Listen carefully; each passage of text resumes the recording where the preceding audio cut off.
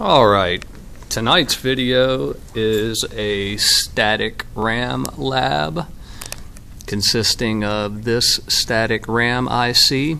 It has 256 addresses and 4 bits of data on each address. This one does not have a bidirectional data bus. It's got a data input and a data output. The data input are from the data switches. The data output are on the logic indicators. While it is a random accessible memory chip, or you can access all the addresses with the same access time randomly, I do have a sequential addressing scheme set up to generate the 8-bit address on this ribbon cable. So I'm clocking a 3 hex digit counter, and I'm just looking at 8 bits, so this is hex, 4 bits per digit. And I also have some debounce data switches connected to the control pins. Not WE is write enable, active low. OD is output disable, active high. And I've just forced the RAM chip into chip enable, as this is the only device on the bus right now, so I'm just leaving it enabled. The not CE1 is grounded. CE2, chip enable 2, is active high.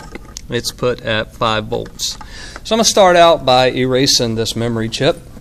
And erasing the memory chip, I'll go ahead and disable the output.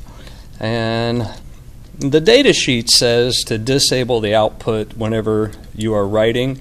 I tend to read and write at the same time, or output while I'm writing, but whenever I'm clearing the whole chip, I think I'll take the data sheet's advice.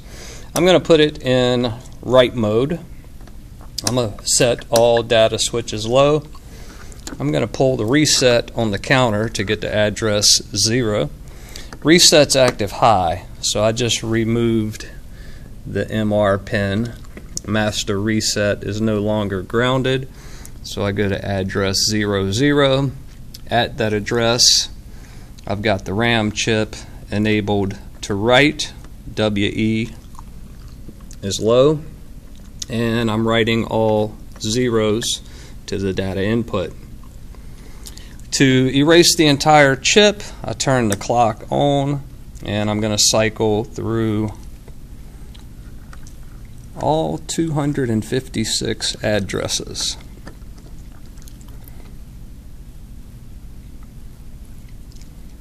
And that's more than erased. Turn the clock off. Go back to address 0. Take it out of reset. And at address 0, I'm going to write all 1s. The write enable, I'm putting it back in read mode. Write is typically done with a strobe, meaning low and then back high. And then if you want to see it, I take the output out of disable, and you can see all the 1s at the output if the wire didn't break.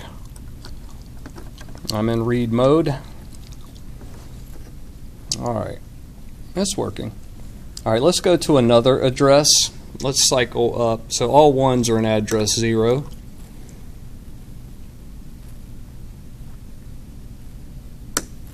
Alright, so I cycled up to F. At F, I'm going to write 1010. So I just strobe the write enable. When it goes back up to read, I can see the 1010. I should also be able to go back to address 0 and see the 1 that was previously written, or actually 4 1s. As long as power's on, it will remember. So I'm putting the reset back on. I'll go back up to F. Everything should be erased until I get to F. F has binary 10 in it, or 1010.